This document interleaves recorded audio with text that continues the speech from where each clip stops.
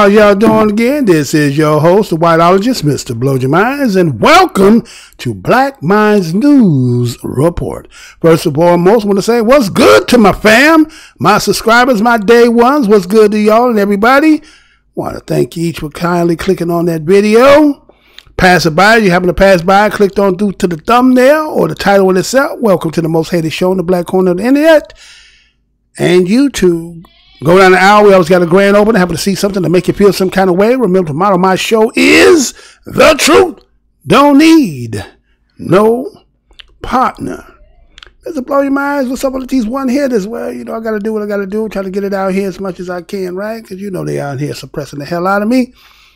So anyway, I came across this here. It says voters in November, not courts, will decide the fate of temporary protective status for Miami Haitians and others. Let me say that again. Voters in November, not courts, will decide the fate of temporary protective status for Miami Haitians and others. Right? So they got people here who are under a classification called temporary protective status. And they say, you know what?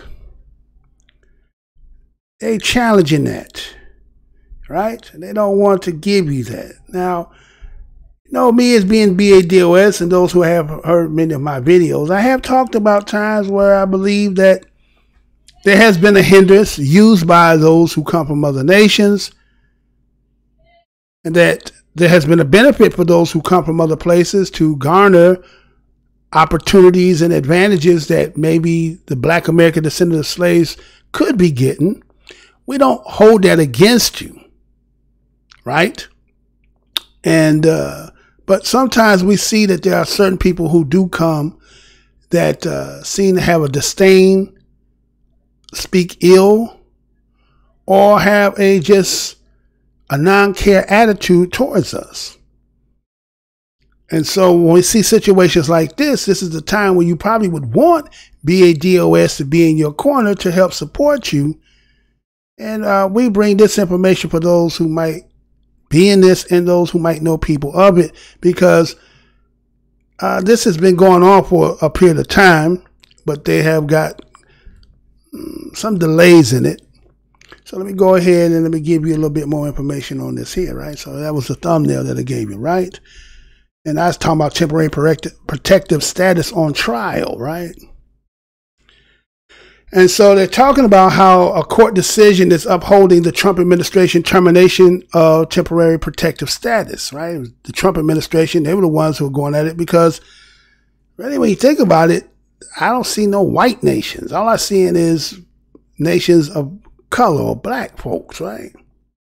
They said there's about 250,000 people. They say from Haiti. Wait, they just said Haiti got 250,000 people, right? But they ain't just Haiti, though. They talk about El Salvador. They talk about Nicaragua. They talk about Sudan. Now, all those would be considered maybe people of color, right? El Salvador, depending on Nicaragua, right? But Sudan and Haiti and so forth, right? And so what they're saying is they're talking about this specter of people and, you know, how they're going to be uprooted from their families and communities and sent back to countries that are dealing with war, repression, natural disasters, right? And we as BADOS, we understand that, right? We understand that. So that's why we're looking at how sometimes when they're talking about reparations and that when they do polls, how come the immigrant statistics, now again, they could be lying about those statistics. We know they could be lying, but those statistics should be more far in the percentage of higher of support than saying, no, we don't think we should be paying. So when that kind of happens, this is what kind of like, you know, our ancestors in the spiritual world and the whole thing about 2020 and a lot of things that are karmic are coming back on people who've been against us. Now, I'm not saying that everybody, the 250,000 is that.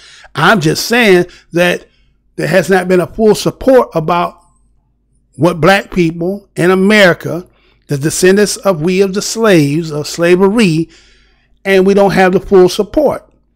And also there may be two sides, there might be a two-side cut here, because also you have an election And then I'll talk about that a little bit more, right? So they talk about this is a long legal battle, and this is just one step. And this will be the fate of a lot of those, and it said, according to this November 3rd election, a lot of this stuff will be decided. And the point is, this is not going to be decided by a current administration or by the judges. Now, again, I think it's today, it was the decision that was about a case that went back in time called the Ramos versus Wolf. And in that, there was 3-judge panel. It was done in the Ninth Circuit Court of Appeals. And they had reversed a 2018 preliminary injunction from the federal district court in California. And the court had found that President Trump reference to El Salvador, Haiti, and African countries, remember when he said shithole countries, right? That became this term everybody uses now, colloquial, right? But they use it to denigrate these places, right? And so what they have done is taken that term, right, and saying that it is because of him saying this, they call amicus, right? Meaning you have a disdain, you feel bad, ill will to them and so forth, right? So they believe that that statement has influenced the people who making the decision about the TPS, which is, the TPS stands for temporary protective status. So they believe that the President of the United States saying the things that he said has somehow influenced their decision about, relinquishing this TPS. And so they did is they had a hearing before the Ninth Circuit panel, and this request they're doing, they're trying to get it requested so whether they would have to be granted to be able to be seen or heard.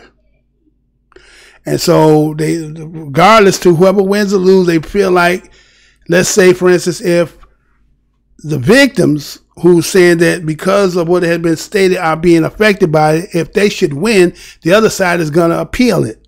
If they lose, they're going to appeal. So they know that this is most likely is going to end up going where? To the Supreme Court. And, court proceedings don't end in a week, a day. So this can take perhaps a year or more.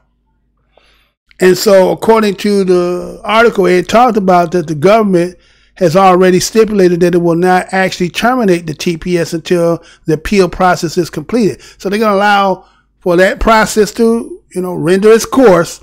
And at the end of that, now again, you're talking about administrative, and people behind the scenes are pulling levies and pulleys and buttons, that if the same administration that is in here now, and these are the ones that are, facilitating this, you pretty much know what's going to end up happening. But in the case of those who are, let's say, Haitians, right?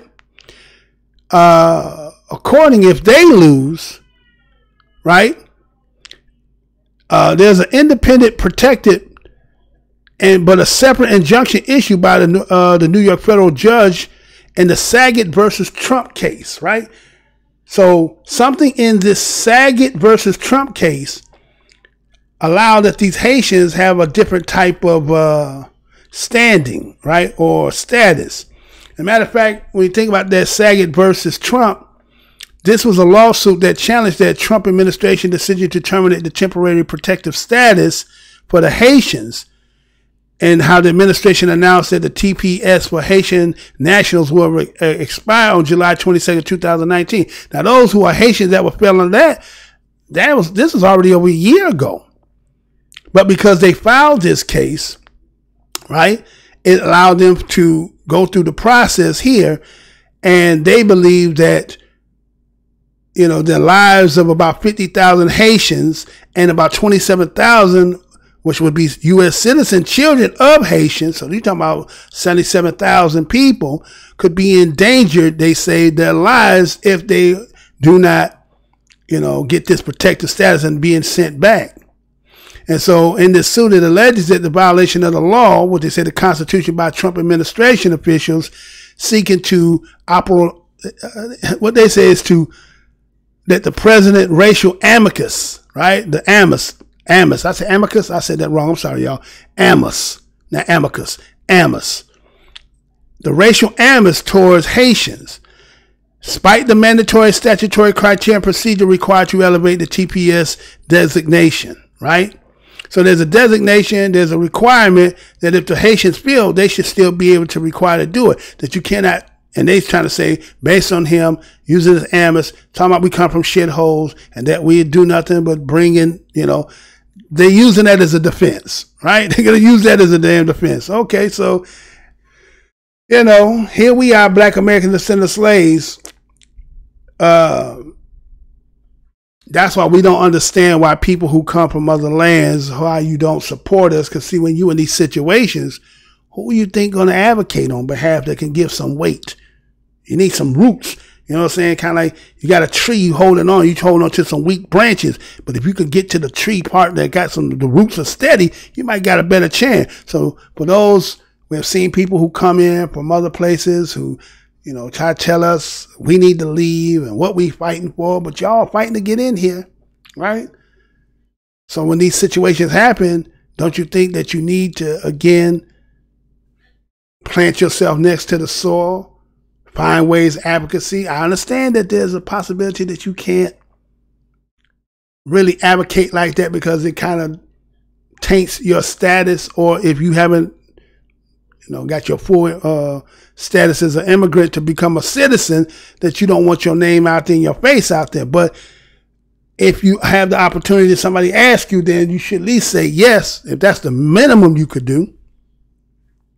So that is out there. And the fact that they say that the real decision for this TPS recipients is November 3rd. Okay. And so the history is the fact that Trump has persistently kept his promise to dismantle this TPS and to send these recipients back to their home countries. And so they believe that the steadfastness will continue under a second Trump administration. So they said if Trump wins, we know we're going back, right? For those 27,000 children who were born here, yeah, I'm pretty sure you could, like you see the little sister there, she crying. She knows nothing about the homeland from which her family come from. All she knows is this, and the stories and the beliefs that she got in her head, and that she has to be taken there. Is it fair? As being a Black American descendant of slavery, I myself can't tell you what fair is in this country. I just know that what my people have done fighting for the whole time we've been here, I think that if people from around where they come from, if they fight like we fight, I think you would be in the same position that we are in. But when you run, there's something about not taking a stance at times, right? When you're running, just trying to just keep running, then you get to a place where you can't run anymore. And then you may be faced with have to go back to a place that you've been running from. And then now you're starting from ground zero, which all the time that you done ran, you probably could have been doing something. But again, I understand strife, turmoil, chaos. I get all that. But don't think that we haven't done that here. Everything that you see now, which y'all believe the city or the country of gold, was not country of gold until we put that work in and built it. So, you know, we understand. And so one thing that I noticed that I talked about in this article was the fact that they said that Vice President Joe Biden, he had promised to protect the TPS holders. Wait a minute. Here again, we as being deal wearers can't get no promise. We ain't getting nothing. We trying to get somebody faking to be Black because they wearing Timberland boots, all this stuff. And here's a person who's running, but he ain't made no kind of promise to Black Americans. But he gonna promise y'all. So he's saying, hey, 77,000 y'all, or I ain't gonna say all 77 because them 27,000 may not all be voters. We're gonna say the 50,000 of the adults and the other ones. All right, I'm gonna protect you. You're gonna vote for me. That's what he's saying. You're gonna vote for me. It's 70,000 of you, right? So he making a promise to get him something, but what really promised? He said he's gonna protect you. Okay, but see, at least y'all getting something. Here's Black America saying, what we get in exchange for our vote? See, y'all got a promise. We can't get no promise. Where our promise at? So he's talking about the fact that it went in the article talking about being returned to an unsafe country. See, everybody got something for those who come from somewhere else. But those who are already here, y'all ain't got nothing for them. And those who sometimes come here, you act the same, that we in that position because we don't want nothing. Don't you see that sometimes that a lot of things that we should be getting, that they use certain people as buffers to keep us from getting? But maybe that never crossed your mind. Maybe that's not the conversation, or that's mum's the word. And so he, again, part of the promise is that he don't want to bring them back to unsafe countries. He want to find a way to make a path for them to get citizenship for the long term of the TPS holders through immigration reform. See, you're getting reform. He promised to protect you. Well, look at we as BADOS in this country. Nobody got to give us nothing. And then y'all wonder why y'all doing all this going around not to deal with us, because we the big joker. We the big and the little joker in this pack, and the ace of spade, the king, the queen. There ain't no cards that can beat this. So instead of dealing with that, you're trying to find a way. You're trying to play all your hearts, your diamonds, your clubs. You're not trying to go to that spade, because once you go to that damn spade, it's over, ain't it? Anyway, so he's promising all these things, path to citizenship, immigration reform. He's gonna make legislation that will require action by Congress. Now, wait a minute. Action by Congress. But still, Congress still got to be the one to vote. But see, these are, again, sweet tongue words. These are words of promises. But after you do what you do for him, if you could get him in, he said, I'm promising it. But still, there's still a process, just like this court process, in order for you to get that, right? Ain't that something? But the point is, here's a person who's running for a Democrat Party whose constituents are primarily a dominant of the Black American, but yet you ain't got no promises, right? You ain't talking about nothing about legislation. You ain't talking about nothing to the path to nothing to get you nothing. But you did say is I'll give you a path if you include somebody. Right? So it's kind of crazy, right? But everybody saying we complaining, we bitching and moaning, but the fact is y'all ain't trying to give a motherfucker nothing. That's just the truth. And so, according to they're saying that the faith of these recipients is the fact that their contribution, that they say 5,000 TPS holders in our state, when they're talking about in Florida. And they want to talk about the 1.7 billion to the GDP, right?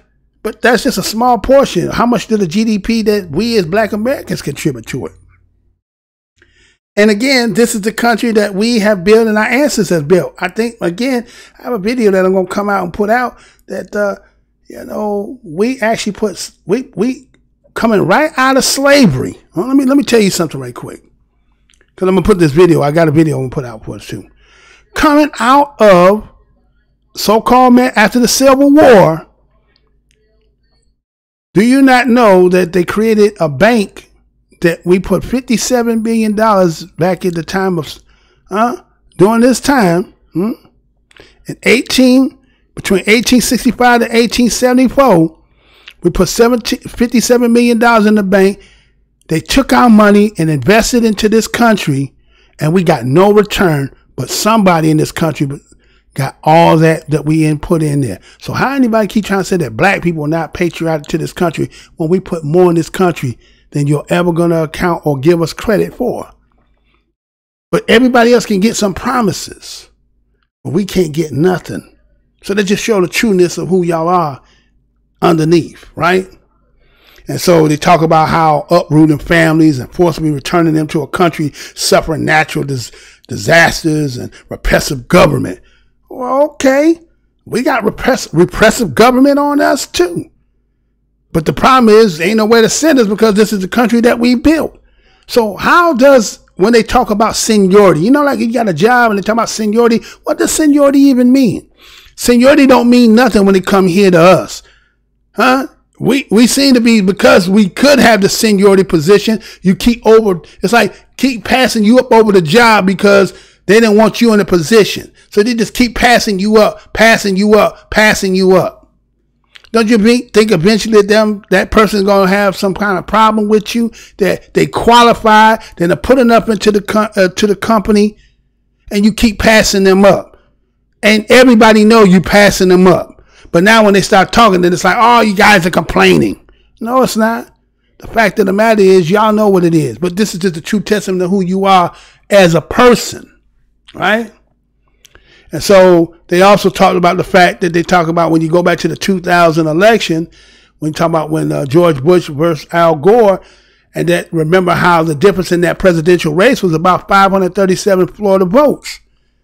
So they believe that the twofold of reason why the TPS and trying to get rid of it is foreseeing this time of this election and getting them up out of here so that that wouldn't happen to him.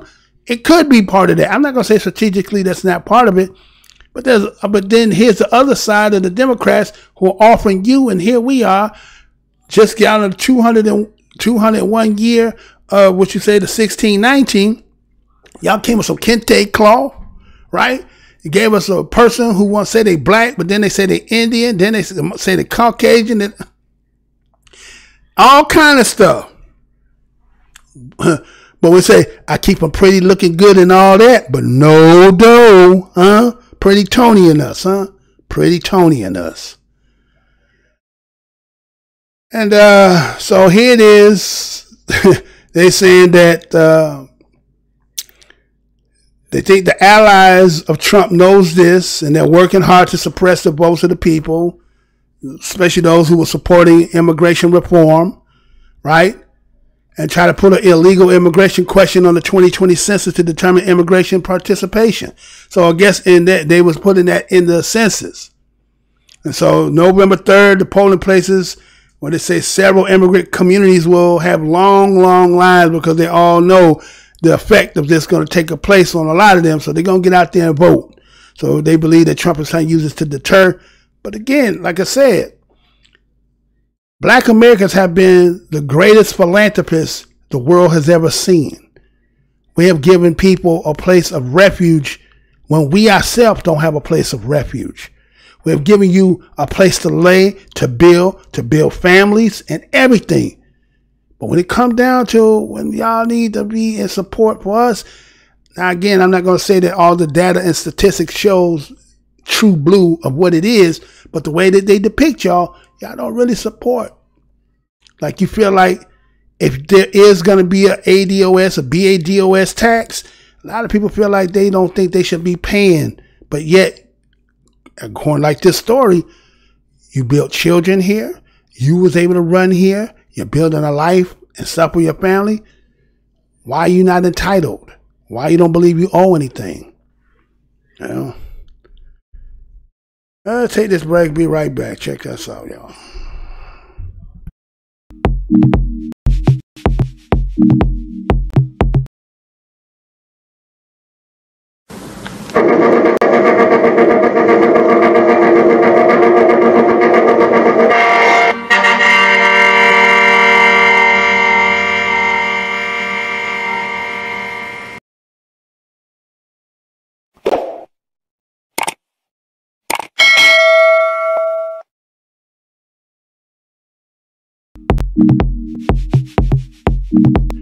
All right. I want to thank each and every one of you for clicking on the video. Go ahead, comment, subscribe, share, like, comment, say, hey, I think you're full of shit, Mr. Blow Your Minds. Do all what you got to do.